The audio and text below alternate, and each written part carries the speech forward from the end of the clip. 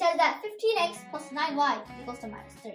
I actually think that that's correct because he took this entire equation, this 5x plus 3y equals to minus 1, and he multiplied each of the variables by 3. Let me show you how.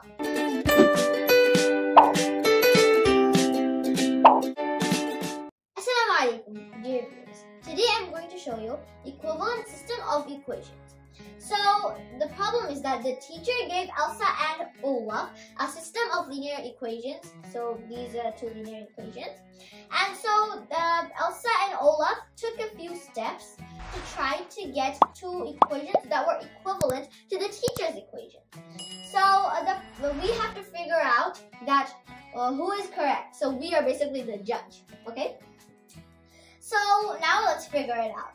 Well, Elsa said that 4x, she found out that 4x minus 9y equals to 8, which is actually correct because that is the exact same thing as one equation that the teacher actually gave both of them, 4x minus 9y equals to 8. So these are the same. So Elsa's first equation is correct, if we all understood that. Now 9x minus 6y is equals to 7.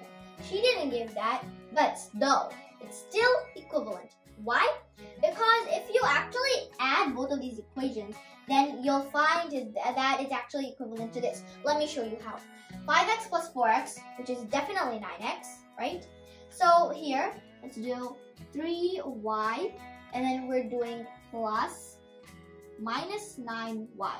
That means 3y minus 9y, which means it would be minus 6y. That's exactly what Elsa got, right? So Elsa has matched with her first equation and also her x and y for her second equation. Now, minus 1 minus 8 is definitely 7, right? So that means Elsa's second equation was also 2. So the two linear equations, the simultaneous linear equations that Elsa got is equivalent to the teacher's equations. Now let's check for Olaf. Olaf, let's see.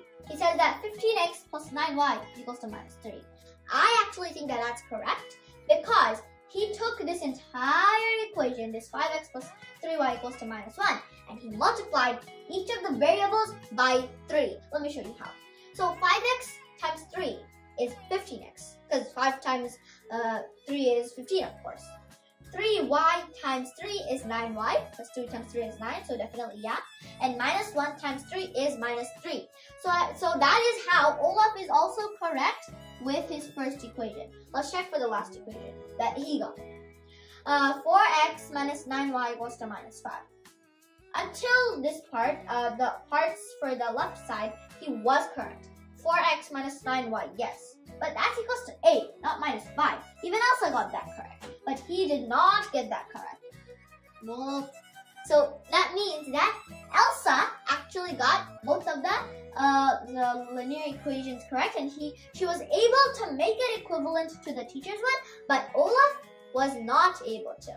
So I hope you all understood that how we can figure out an equivalent system and how we can figure out that if they're equivalent from the systems of these equations. And I hope you all enjoyed this video. Thank you and assalamu alaikum.